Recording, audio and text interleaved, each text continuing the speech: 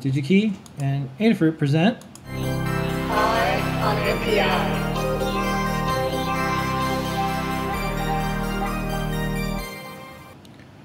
this week. Melexis. That's right, Melexis, which comes out with, they have some great Hall effect sensors and magnetometers and magnetic sensors. And this week, we're going to be featuring a fresh new sensor from Melexis, the MLX90395, which is comes in a couple different packages. We'll be highlighting the SOIC because it's the easiest one to solder, but it comes in a couple different packages. And this is, the 395 is an upgrade to the 393, which you might be like, hey, that sounds familiar. That's right, we have a breakout for it. And that's why when I saw the 395, I was like, I bet it's just like two better than the 393, which it is. So the 393 is a magnetometer that we stock. It's a very nice magnetometer. It has a very wide range, and it can do I2C or SPI. And these magnetometers are not used for Earth's magnetic field sensing. So there's basically like, well, there's like three kinds of magnetometers. There's the low-range magnetometers that you'll see that are used in IMUs, and what those do is they detect, like you see here, the Earth's field, and that can tell you which way is north, right? It's like a compass, basically a compass sensor. In fact, you know, the microbit we were showing off earlier has a compass sensor on it. This sensor, however, is meant for magnets, like literally like the magnets that you have like on your fridge and stuff. Those magnets are many, many more times powerful than a compass, which is why you shouldn't have a magnet in your compass if you're trying to find north, because the magnet will like mess you up. Just like the plot of like 10 horror movies, right? Yeah. Like the compass, they think they're going in circles. Keeps happening over and over. Keeps happening. So this magnetometer is designed for detecting magnets, and it's not like a Hall effect sensor, which Melexis also makes, which detects like one axis of magnet. This does 3D magnet detection. And you're like, why would I do that? I'm glad you asked. Because detecting magnets in 3D is a great way to do orientation and lever and motion detection. So for example, let's say you have a potentiometer. Now, folks here know potentiometer is a very common electronic component. And the way that works is you have a round, 270-degree curve of resistive material, and you have a wiper, and you have the contacts on either side, and then you basically like physically drag this contact, the wiper, across this resistive material to create different resistances, which is great, except that anyone who has an old stereo knows that, you know, after a couple decades, the volume knob gets worn out. Like the mechanical rubbing of the wiper on the resistive material eventually like destroys it. And a lot of people, I mean, sometimes you'll go to stereo repair, you'll repair it, but for a lot of people, if you have some equipment that's dealing with a lot of vibrations or a lot of motion, you don't want folks to come in and say it doesn't work anymore when really it's because it's like a 10 cent, 20 cent potentiometer.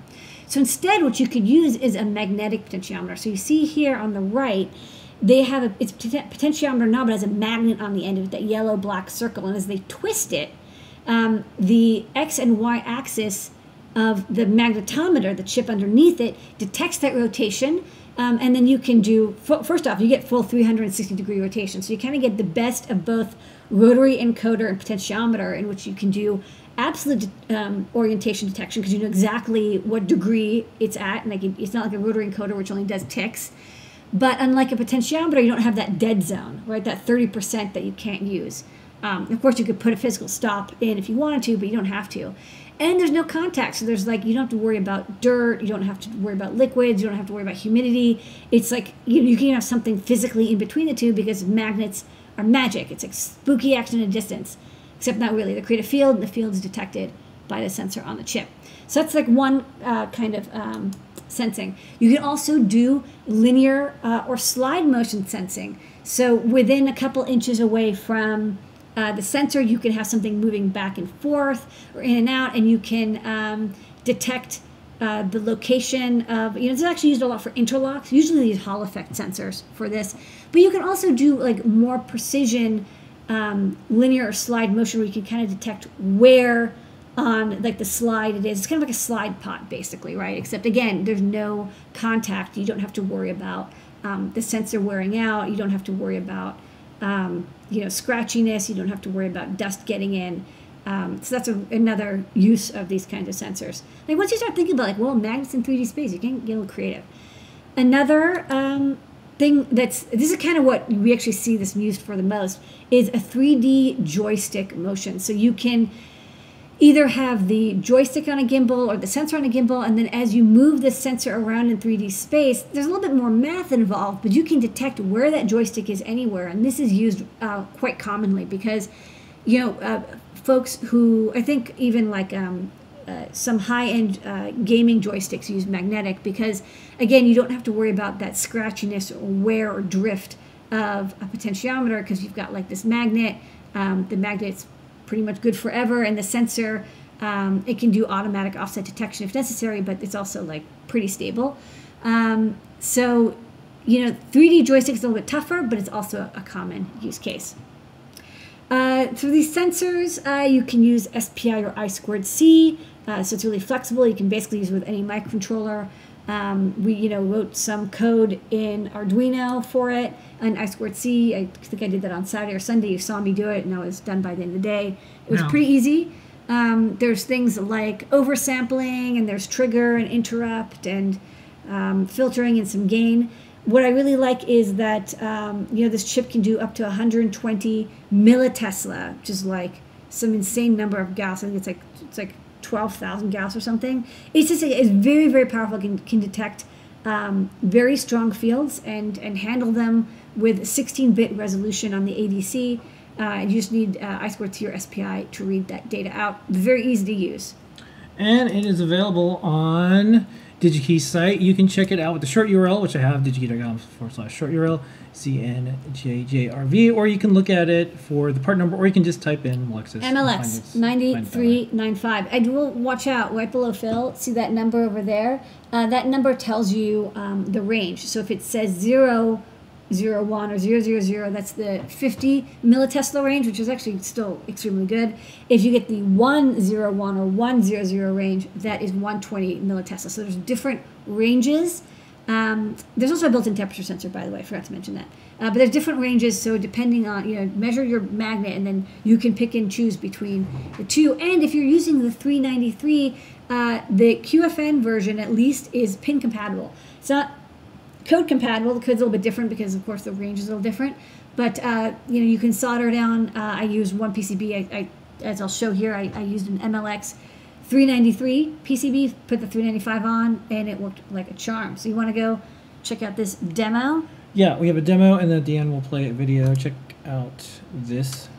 Okay. Everybody. So this is the MLX90395. It says 393 because, again, I got a PCB that was for 393 because we stock it in the store, and I just started 395 on it. I got this large magnet. This is a large rare earth magnet, and you can see as I get close, it doesn't saturate. It can handle quite a powerful magnetic field. Like two of these together can kind of really pinch your finger. So these are fairly strong. So you can see the field, and you can see how you know, as I twist it, you can see how the X and Y axis change, and you would use that to detect rotation.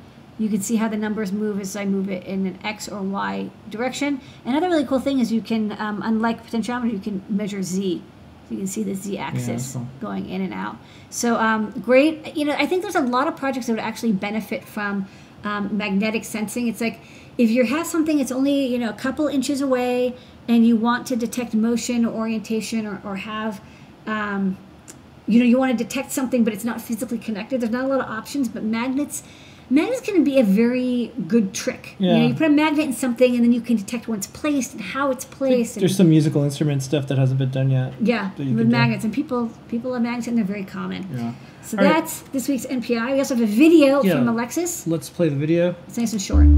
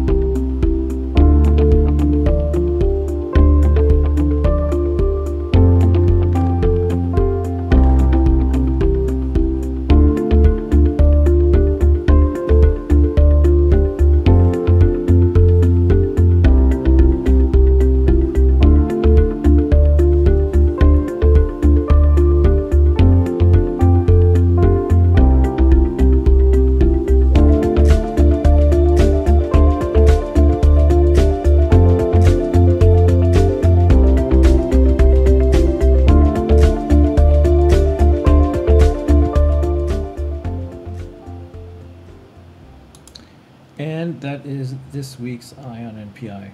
That's right. Eye on NPI.